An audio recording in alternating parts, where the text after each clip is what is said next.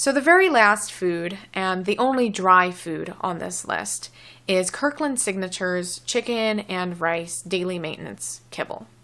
So first off, it's very, very tempting to go for a dry food when you're shopping for food on a budget. But I would still encourage you, even if you're on a really tight budget, to go for wet food if possible. Considering that cats have such low thirst drives, a wet food is a really vital part of ensuring that your cat stays hydrated. And good hydration has effects on your cat's health in a variety of areas, perhaps most significantly in terms of urinary tract health. Cats who eat dry diets are much more prone to these types of urinary tract issues, which could cost you quite a lot of money in veterinary bills, not to mention all of the worry and the pain that your cat would be going through. So in order to ensure that your cat gets the hydration that they need, and in order to help prevent these types of expensive and stressful and painful health issues, I would recommend spending the money on a wet food if you can. If you do want to go for dry food, maybe you simply can't afford a wet food, or your cat just refuses to eat anything else, or maybe you just prefer dry food, I would recommend this food from Kirkland Signature.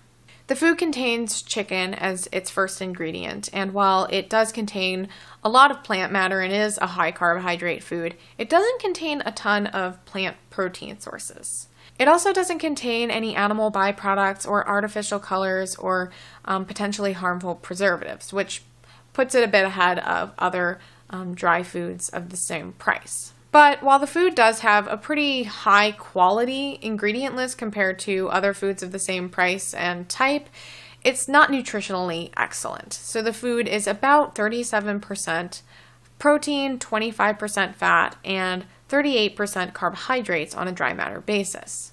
That's a little bit less protein and more carbohydrates than I would like to see in my cat's bowl. So although I don't love this food's nutritional composition, my cats absolutely love eating it. I actually don't really like having this food in the house. My cats are supposed to be on a wet food diet, but Forrest loves this food so much that she will tear into the bag and eat it for herself. It's kind of frustrating. This recipe is the cheapest product on this list at about 7 cents per ounce.